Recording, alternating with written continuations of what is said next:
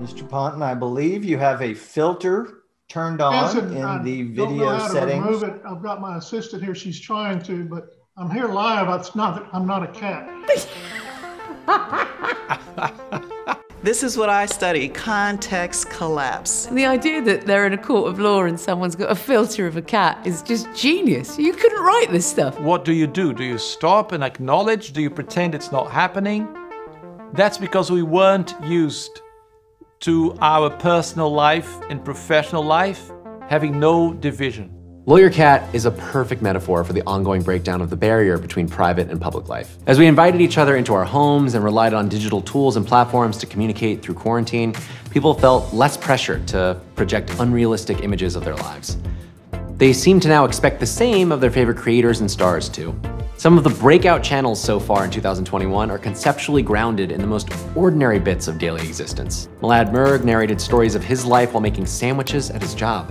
You get a lot of customers that are pretty friendly and pretty nice, and you get some pretty nice tips, if I do say so myself. This dental student at the University of Illinois at Chicago gained over 500 million views in a single month with videos about one of the most mundane daily activities that I could possibly think of. In place of more formal entertainment, these creators and their formats represent a kind of extreme authenticity or radical relatability. It's the natural progression as YouTube's successful creators continue to optimize for connection with their audiences. Relatable formats have also helped rebrand chess. Comedian Samay Raina was a rising stand-up comedy star in India. When performing live was no longer possible, he started streaming games of chess. Getting your rook out in the starting of the game is a mistake. This mistake is also known as, and the answer is rookie mistake. He's now part of a wave of comedians and creators that have helped casual chess content dramatically grow in popularity in India and beyond.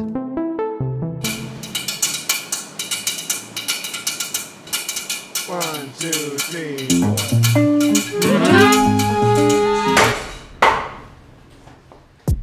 More than ever, relatability and relevance is derived from an ability to speak video, to cleverly employ the language of digital video. Its formats, tropes, aesthetics, is to more deeply connect with the audience by mirroring the way that they use these technologies every day. It's common for fan communities to create long loops of their favorite moments and memes, and so it actually made sense when Marvel released a 1-hour loop of this scene from Falcon and Winter Soldier in response to fan conversation. 1 hour dancing Zemo. It's got 6 million views. Yeah, this 1 hour, 8-second clip of Daniel Bruhl awkwardly dancing in a club has been watched over 6 million times. People are diving more and more into long content of things they love. So it's not just anything, as the famous saying goes, there's no such thing as long copy, there's only boring copy. Part of what's kept singer and rapper Doja Cat on the cutting edge of pop culture relevance is that her art is often deeply interconnected with internet meme culture. Her song Streets became a surprise hit, the 7th single from her 2019 album, thanks to the fan-created Silhouette Challenge meme, which she referenced directly in the official video.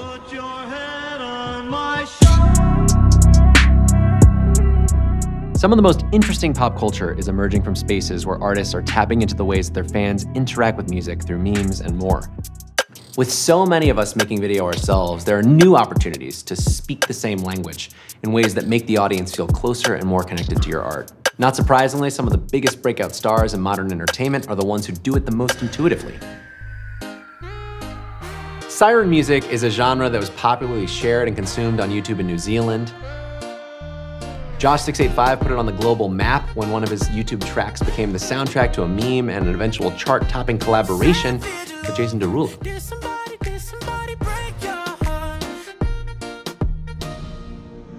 Olivia Rodrigo is totally fluent in video culture. Her song Driver's License was a huge hit, not just because it was so catchy, but also because it was so deeply relatable.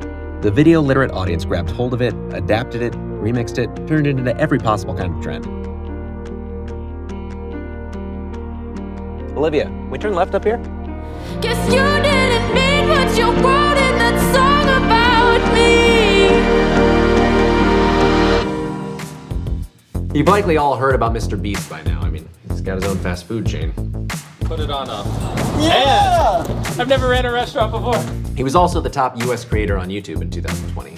A Across his channels, there are around 100 million subscribers, and earlier this year, his videos were watched over 1 billion times in just 1 month. Mr. Beast has originated some of the most ambitious projects in the creator space of the past year. Today, we will be planting 20 million trees. The extravagance of things like the world's largest mystery box or 1 million Christmas lights should make him less relatable, but his superpower is using an authentic approach to the process to do the opposite. Lil Nas X caught a lot of people by surprise when he released his single, Montero. That's right. Together, the video and the song represented his most extravagant and personal work yet. The official video has some moments that are pretty wild, but the whole thing was grounded in his own life experience, which he touchingly articulated in this letter that he wrote to his 14-year-old self. On YouTube, he appeared in what might be the most perfect reaction video. Wait a minute, Nas, wait. No, you can't end like this, no.